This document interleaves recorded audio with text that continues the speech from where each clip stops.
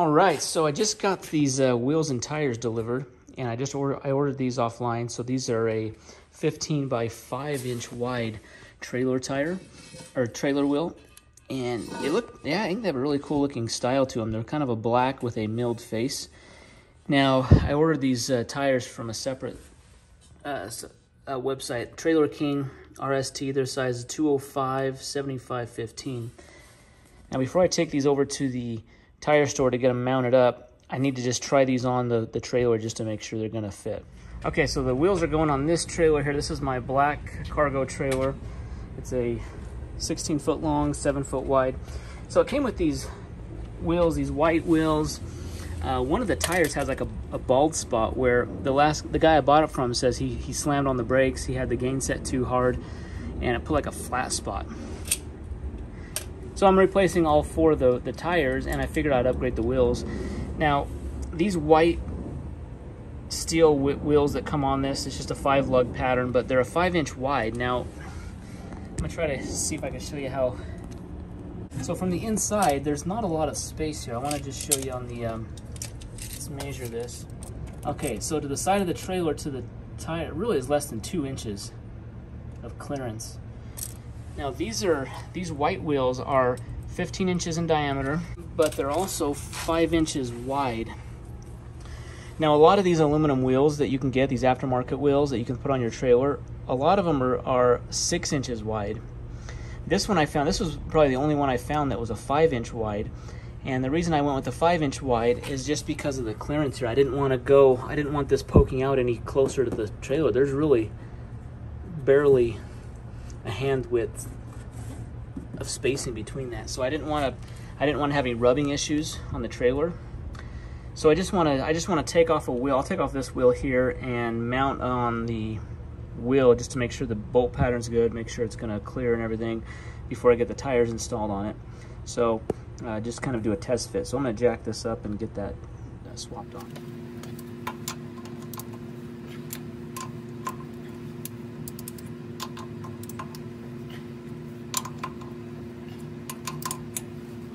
Okay, I'm just using the axle, this rear axle, to jack this up right here.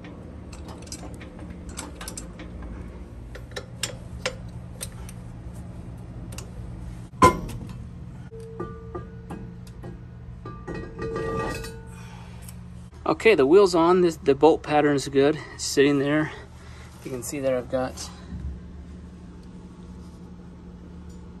not much clearance. When the tire's on, it'll bulge out a little bit, but one thing that was interesting too is, even though this is a 15 by 5 inch, so the 5 inches the width of the rim, the load carrying capacity, which is about 2150, so 2,150 pounds, it's the exact same as the 6 inch wide one. So even the ones that are about an inch wider, you're not going to get any more weight carrying capacity out of that. So that's why I went with a 5 inch wide. I wanted to make sure that this was going to clear.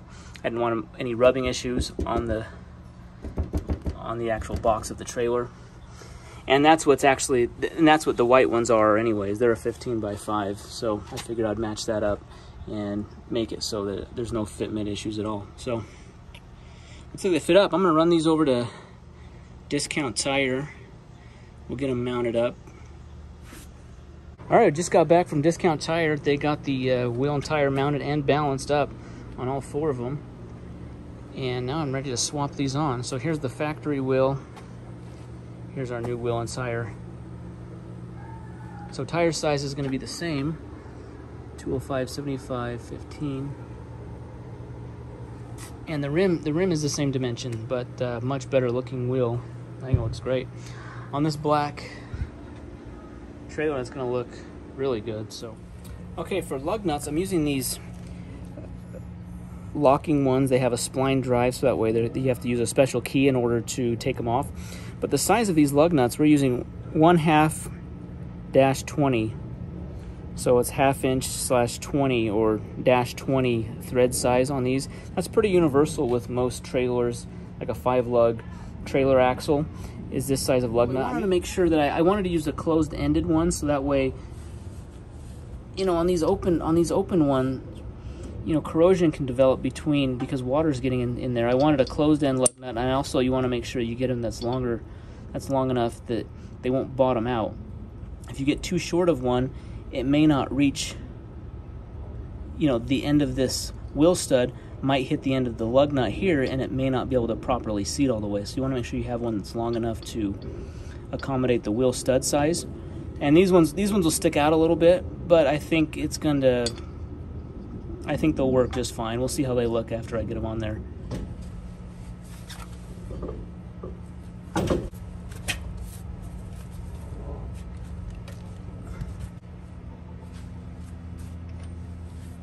Okay, so the wheels and tires are mounted on. If you can see here, the lug nuts, they do stick out a little bit. Here's a kind of a side profile. They stick out a little bit. If I was to do it again, I'd probably get a little bit shorter of a lug nut, just so it doesn't stick out as much. It's not as obvious, but I think they look pretty good. Really like how they look. It really matches, you know, I have this galvanized fender and the black finish on the trailer, and it kind of matches that on the wheels. So I'm gonna hook it up to the truck and take it for kind of a test spin and see how they kind of handle.